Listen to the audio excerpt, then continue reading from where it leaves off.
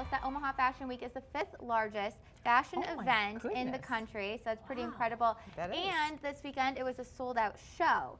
So Friday was the Emerging Designer Showcase featuring 10 up-and-coming designers, and one of those was Mackenzie Esch from McCook. Omaha Fashion Week, it was awesome.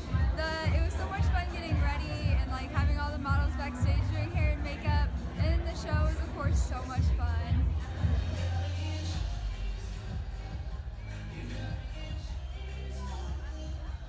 This was Mackenzie's first time having a full collection hit the runway. My favorite one was my signature dress. That was the last one, and then the sequins beaded, like the dress with all the sequins, and then the braid in the back.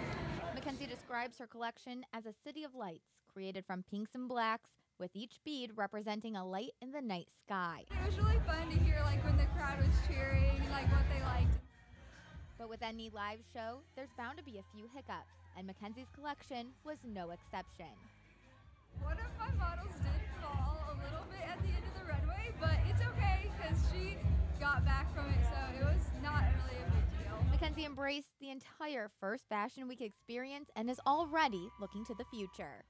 I learned a lot just talking to different designers that I could use like for myself, so it was really a good learning experience, and it was a ton of fun just to be a part of this whole thing.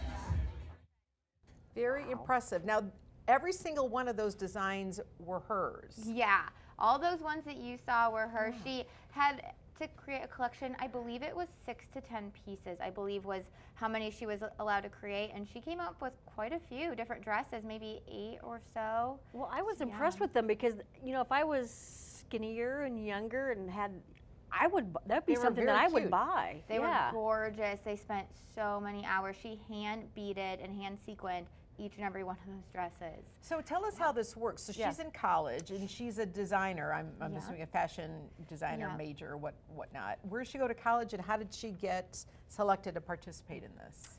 She goes to college. Where did Justice go to college? Do you remember? At Wayne State. Oh, yep. I'm okay. Almost certain that's where she is right now.